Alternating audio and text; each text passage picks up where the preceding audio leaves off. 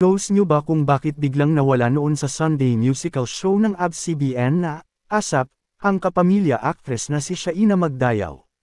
Kamakailan lamang ay muling napanood ng live sa ASAP Natin to stage ang dalaga makalipas ang 8 taon kung saan regular nga siyang nagpe-perform noon. Para kay SHAINA, ang muli niyang pagsasayaw sa nasabing programa ay isang symbolic renewal ng kanyang health na siyang naging dahilan ng pag-alis niya sa show. Nang makaranas daw siya ng mga symptoms ng hypothyroidism ay nagdesisyon na siyang magpaalam sa ASAP noong 2014. I had to give up on that dream. No, it wasn't even a dream. I was living the dream. That was my reality. Every Sunday, I would go on stage. It became a part of my life. It became a huge part of who I am as a person that I had to give up on, ani SHAINA sa panayam ng ABS-CBN. Na-diagnose raw siya noong mga panahong yun ng hypothyroidism o underactive thyroid.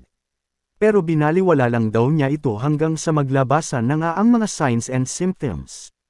Ang mga common symptoms ng hypothyroidism ay fatigue, weight gain, joint and muscle pain, and slowed heart rate. I had to stop it because I got diagnosed with hypothyroidism. I was gaining weight uncontrollably. I did not handle it well. At a very young age, unusual yun. I've been puyat since I was 6 years old. I was not taking care of my body. I was not working out. I was not living a fit lifestyle. May gimmick pa yun on the side. May taping ka pa, tapos may movie pa. Youth, di ba? Hanggang sa sinangil ako ng katawan ko pag-amin ng aktres. Aniya, nakaapekto da kanyang confidence bilang dancer at performer ang mga pagbabago sa kanyang katawan. Also, meron ding mental damage na nagawa sa akin. Kasi parang feeling ko, okay, pataba na ako ng pataba, hindi ko na makontrol. I was having breakouts also, na never kong naging problema. Those hormonal changes, sobra siyang naging evident sa buhay ko when I quit ASAP. Sabi ko, sige, mag-aartista na lang ako, aniya pa. I did not think na time will come na masasabi ko, it can be tamed. It's all about hormonal imbalance. I'm at my pinaka-fit body, my state now. It did not happen overnight. Grabe yung sacrifices na I had to do. I had to work out every other day, pagbabahagi pa ni SHAINA. Hanggang sa maging pescatarian na raw siya, na isang vegetarian diet that incorporates seafood. Ito ang dahilan kung bakit nabawasan ang kanyang timbang at naging confident uli sa pagsasayaw.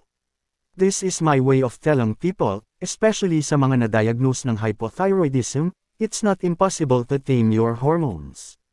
You just have to be disciplined. Here I am right now, and I don't even remember being this grateful for a healthy and fit body. Kasi nga, never ko inisip na makakasayaw ako ulit.